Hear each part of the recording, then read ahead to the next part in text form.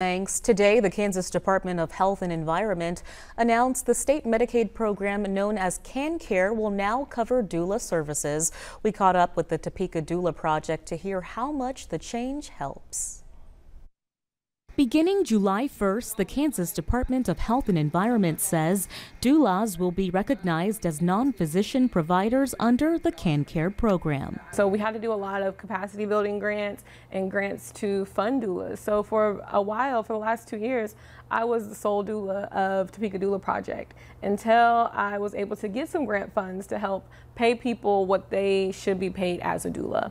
And so because of that, I've been able to roll out some new doulas. And so what this does is gives us a bit of a livable wage. Executive Director of the Topeka Doula Project, Abriana Markham, says the funds will provide crucial support to the most vulnerable, expecting teens, incarcerated mothers, and even unsheltered mothers through every step of their pregnancy. I always tell my clients, because you're pregnant, it matters.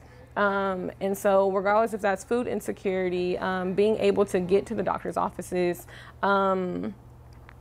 like getting a bus pass. It allows us to expand our services so that we can help fill in those gaps that are not necessarily pregnancy related. KDHE says the policy change aims to provide maternal health outcomes by offering continuous and personalized care through different types of doula services. Markham says she currently has 5 community doulas in Topeka with hopes to add more. You can't take what Missouri's doing or Colorado's doing or any other state and say, hey, this is what they're doing, we should do it.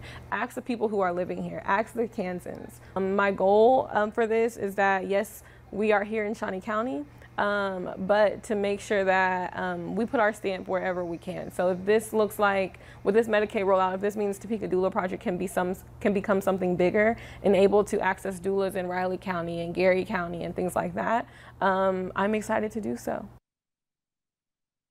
And Markham says if you are expecting or in need of items like diapers, clothing, or breast pumps, you can stop by her office to pick them up for free. All she asks is for your zip code and the number of members in your household.